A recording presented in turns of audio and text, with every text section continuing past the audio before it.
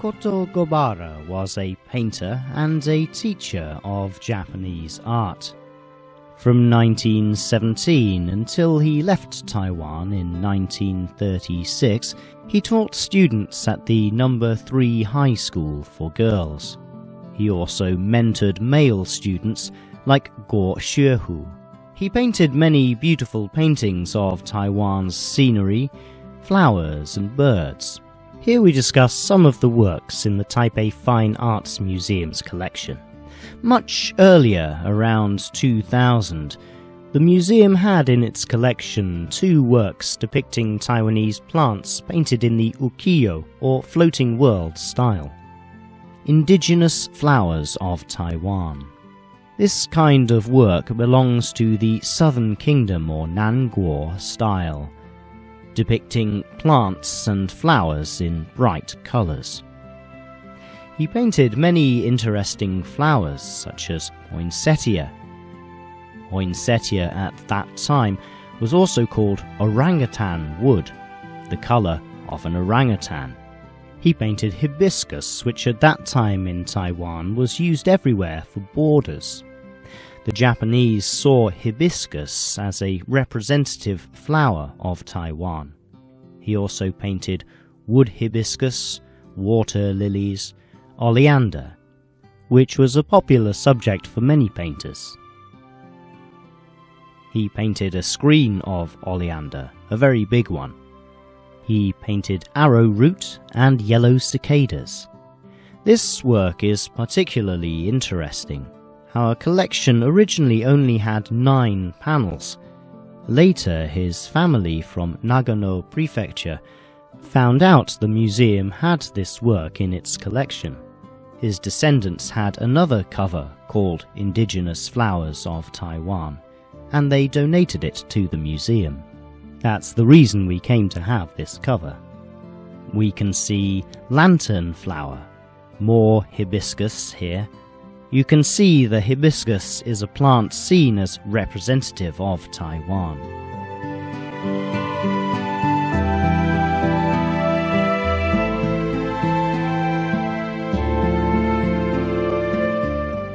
This work shows 12 scenes from Taipei.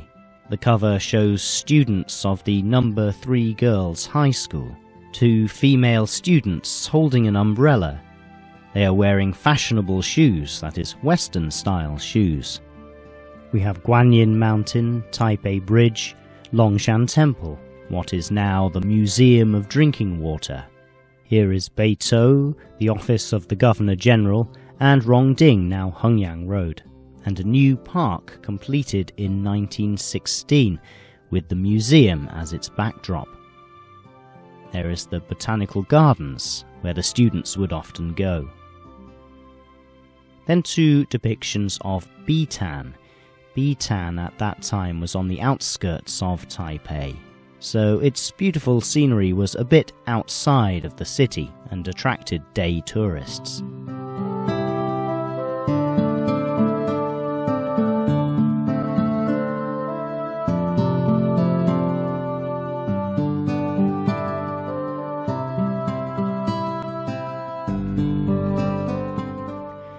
This imposing work is of Taiwan's mountain scenery. There are 4 screens. This panel was painted in 1930, and this is a work from 1931.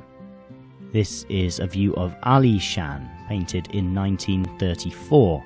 We see the woods on the left, and on the right there is a Formosan rock macaque, beautifully painted, but you have to look for him very carefully. The last screen is Taroko Gorge, painted in 1935, mainly in ink on paper. It wasn't until he returned to Japan that he added the colour, with blues and greens for the rocks to give it this colourful appearance.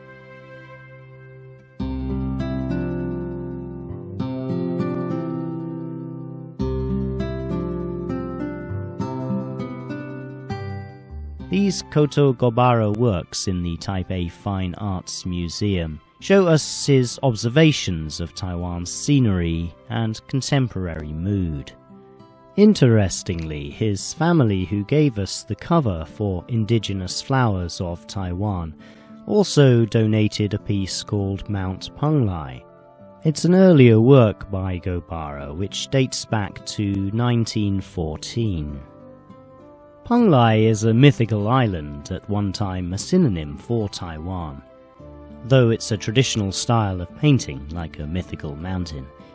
You could imagine it as such, or we could just directly call it Taiwan. Taiwan, for these artists from Japan, really was a place of discovery, which later became a home.